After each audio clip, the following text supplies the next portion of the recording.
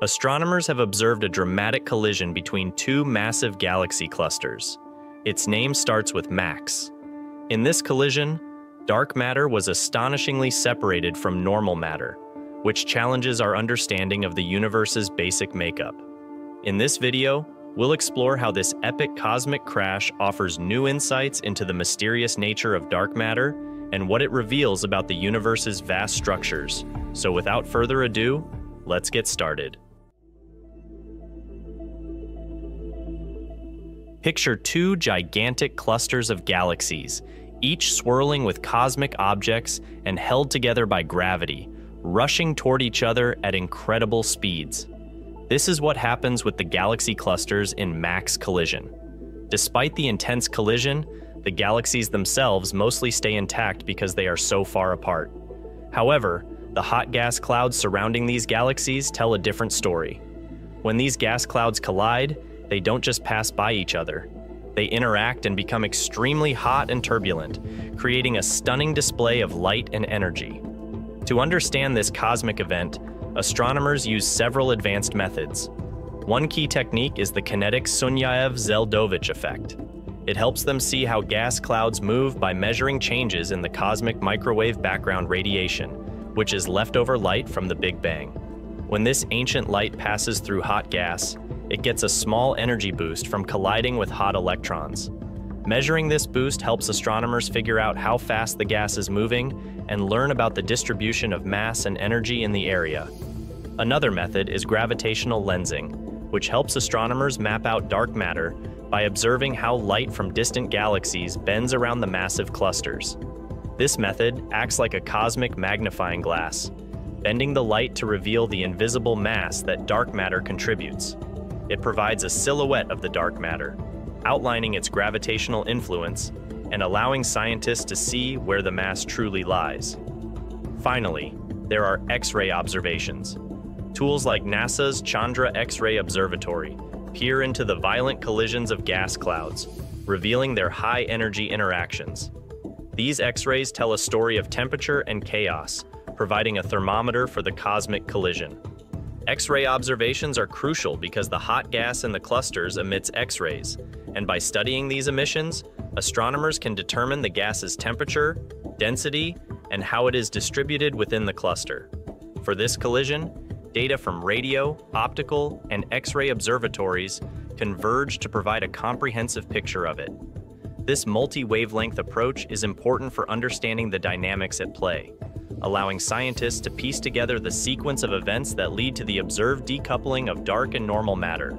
This collision is like a natural experiment on a scale that we can't replicate on Earth. Dark matter doesn't give off light or interact with electromagnetic forces, and this is what makes it invisible. We can only detect it through its gravitational pull on other objects.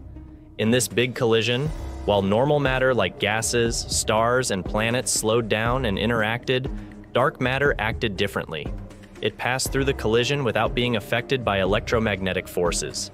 To understand the importance of this collision, let's look back at the Bullet Cluster, another galaxy cluster collision that first showed dark matter's unique behavior.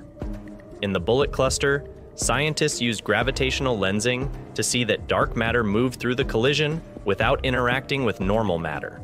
This was key evidence for the existence of dark matter. Now, let's connect this to our current discovery. The behavior of dark matter in these collisions challenges our understanding of gravity and particle physics. Normal matter interacts through both electromagnetism and gravity. Otherwise, dark matter seems to interact only through gravity. This means dark matter doesn't slow down or heat up during collisions, allowing it to pass through untouched, which suggests that dark matter might be made of particles that are very different from those that make up normal matter. One of the biggest takeaways from these observations is the possibility of discovering new physics beyond what we currently know. Our current understanding, called the Standard Model of Particle Physics, explains the basic particles and forces in the universe, but it doesn't explain dark matter. The way dark matter behaves in galaxy cluster collisions suggests there could be new particles or forces that we haven't found yet. Theoretical physicists are exploring different ideas to explain how dark matter works. Some think that dark matter particles might interact with each other through a very weak force, similar to electromagnetism. Others believe dark matter could be made up of several types of particles. These theories are being tested using data from events like this collision, helping scientists figure out which ideas are correct and improving our understanding of dark matter.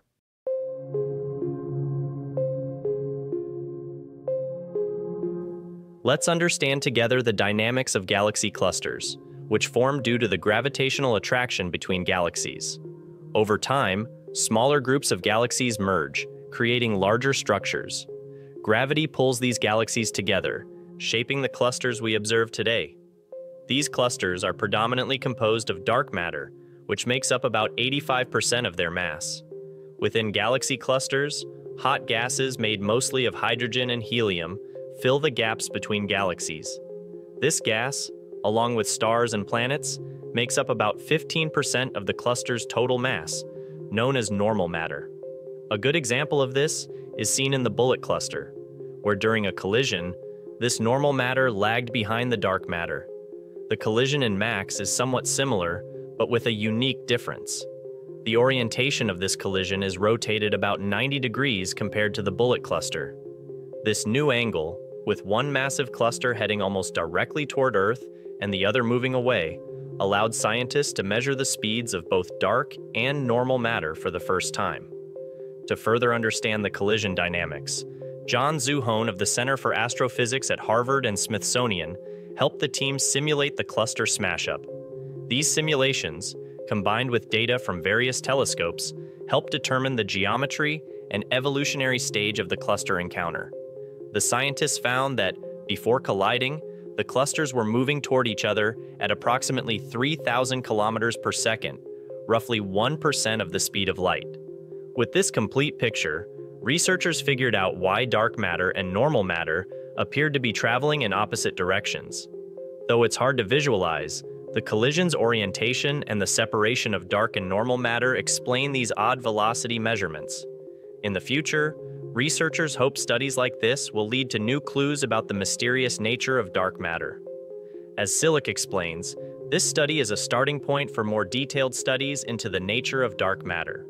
We have a new type of direct probe that shows how dark matter behaves differently from normal matter.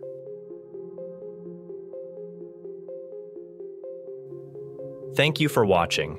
The journey ahead is filled with potential for groundbreaking insights, and the study of cosmic collisions will undoubtedly play a central role in our quest to understand the cosmos. Stay curious and stay tuned for more incredible revelations about the universe we all call home.